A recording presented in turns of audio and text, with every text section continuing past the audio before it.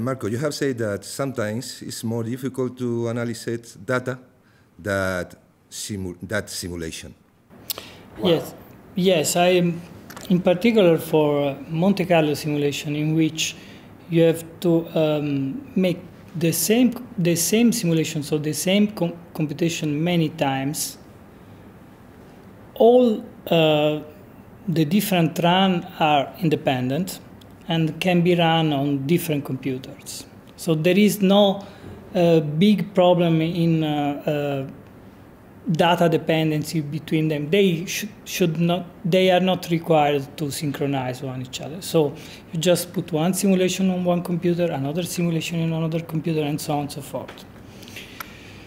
The real problem is that when you finish the simulation, you will have a number of results, one for simulation, for example, and before extracting useful information from the simulation, you have to let me say, join the data, so put the data together, and then analyze, make your analysis. So this part of merging the data is not easy because requires synchronization, requires communication between computers, and in particular, in many cases, for example, for stochastic simulation, the data should be aligned at the same time. So you have to align different simulations at the same time, and this process can be expensive or complex to be achieved in parallel. So sometimes what happens is you just parallelize the simulation, not the analysis.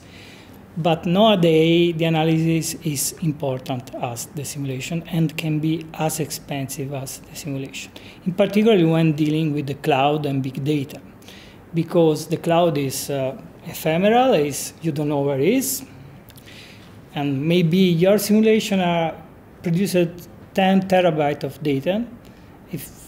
If you would like to proceed in traditional way, you have to transfer 10 terabytes of data on your desktop and then join the data and analyze. This is not very handy, let me say.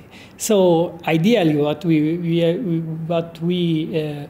aim to have is, let me call a simulation analysis pipeline that live in the cloud fully. So what you would like to have back from the cloud is the result of the analysis, not the result of the simulation.